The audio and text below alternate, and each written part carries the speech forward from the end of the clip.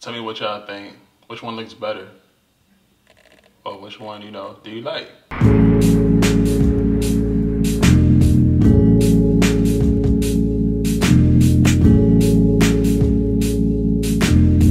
What's up, everybody? Peace, love, and blessings. Hope you guys having a good day.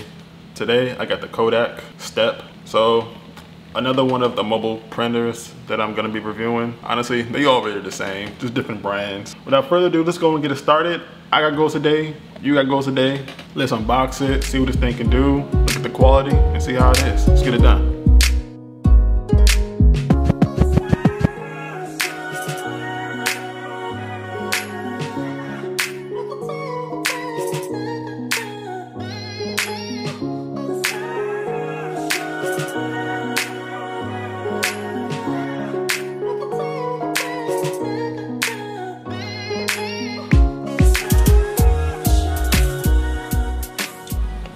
Here we go, Kodak Step Instant Mobile Photo Printer. So it has sticky backed photos, so you can actually print the photo right here, and it has a sticky back if you want to place it on the fridge or, you know, anywhere on your wall, you know, in your photo book, album. That's freaking awesome. It prints directly from your phone via Bluetooth, and it has a rechargeable battery. And this is friendly with both Apple Store and Google Play Store, so that's good. Print directly from your smartphone or tablet via Bluetooth. Smudge proof, water resistance, and tear resistant 2x3 full size photo prints on adhesive back Kodak zinc photo paper. No ink cartridges or toners needed, and add borders, filters, and digital stickers and more with the Kodak Step Print app. Print under a minute, includes 1 starter pack of Kodak zinc photo paper. Okay, so this comes with everything you need. And I also noticed when you can buy this, you can actually buy the set. So you can actually buy equipment with it. Like you can just buy this separate. Like I bought this just to separate on its own to see what it comes with. But you can get more options, like by buying extra paper with it or accessories that come with it. So I think that's pretty cool. But this is what you get if you just get the print alone. All right, so when you first take it out, you get the startup guide. I'm sure it's pretty simple. I'm pretty sure you just download the app, take some pictures, and then it's gonna ask you what app you wanna, what picture you wanna use. And then next here's the Kodak printer itself. Really nice colors. You got a USB cable, so this is gonna charge it. Also, it has some indicators here. It has a reset button, and it has a charge indicator to let you know that it's charging. So right here's the power button. We're gonna go and power that on. And this light came on to show that it was on. That's cool. Yo, how do you open this thing? Like, come on now. Been trying to open this thing up for a minute. All right, so let's go over the quick guide.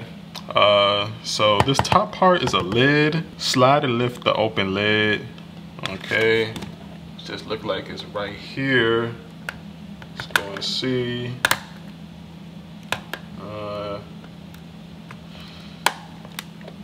It says slide. Oh, okay, right. Let me pay attention. It says to slide. Okay. All right, so next you got to get the Kodak zinc photo paper starter pack. It's really small. I'm gonna take this top part off. I hope I don't need it as a test, but which way do I lay this down? Okay, it doesn't say how to lay it down, so we're gonna have to guess, but let's move on. All right, so next you got the charge point right here. This is where the USB go, of course. Then next you have a charge indicator, and also you can tell because it says, what? Charge. And then next you got a reset button. It's really, really small. You're gonna need a little pin to put it in there to change it. And that's pretty much it. Now, back to this. How are we gonna put this in here?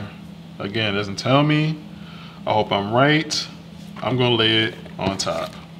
It makes sense. It makes sense to me. Let's hope I'm right. It's a 50-50 chance. All right, and so when you download the app, the Kodak Step app, you know, it gives you a brief introduction to how to use it. You can go to your gallery, check the printer activity and status, take new photos, create collages from selected photos. So you have options to do things. Select printer area, edit your photos. So you can also edit the photos and again, create a collage. We get it. And then scroll through the editing options, customize your collage, you know, and then print however many you want. 1 copy and have a timestamp on it. So I think that's pretty cool. That's really retro with the timestamp. And that's pretty much it. I got my picture selected, you know, it's from date night, looking real greasy. Looking real greasy, okay? All happy. And we're gonna do this, okay? All right, it says it takes a minute. I'm gonna go and get my timer ready.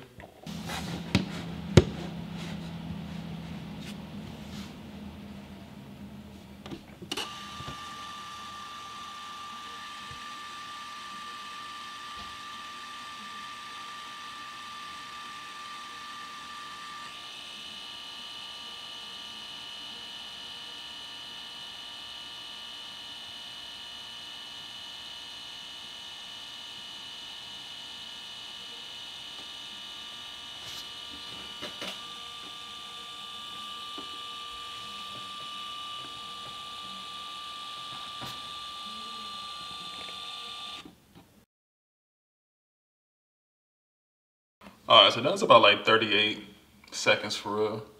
But look at this.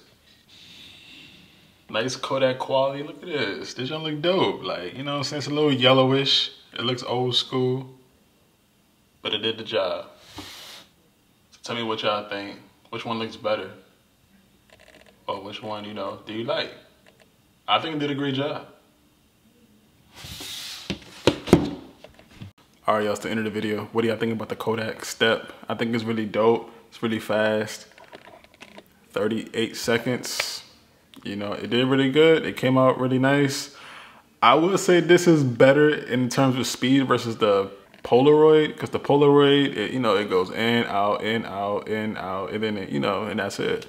This just kind of did it all at once, just came straight out with the picture, did really good with the colors, I think. I didn't mind the little yellow, but that's fine. I think it did really good. So what do y'all think? It did the job right. It wasn't expensive at all. It's pretty cheap. Well, thanks for watching. Hope y'all have a blessed day. Continue being the best you can be, and I'm out. Peace. Thanks for watching.